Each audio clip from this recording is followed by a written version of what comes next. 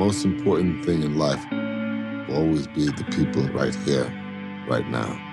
That's what's real. Here's what the film's wafer-thin plot offers.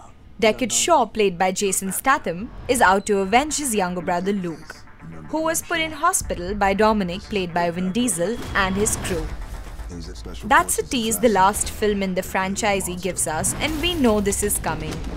Dom and CIA undercover operative Luke Hobbs, played by Dwayne Johnson, don't.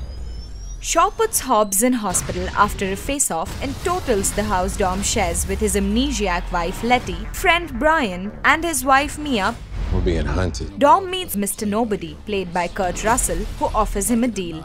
Find a hacker Ramsey, played by Natalie Emmanuel, and her program God's Eye, which can locate anyone anywhere, and he will find Shaw. Ramsey has been kidnapped by an African warlord and his band of merry mercenaries. The search will take the gang to treacherous Azerbaijan mountain roads and swish penthouses in Abu Dhabi. Plot and story is not what you go in expecting when you sign in for a Furious 7 film. You go for men who are men doing stuff. You went for big cars and pretty girls and itsy bitsy nothings and campy fun. This one is a blockbuster with smack-you-in-your-face set pieces, death-defying stunts, muscle cars, family-first ethos, ridiculous one-liners which get all the claps, and an apology of a plot.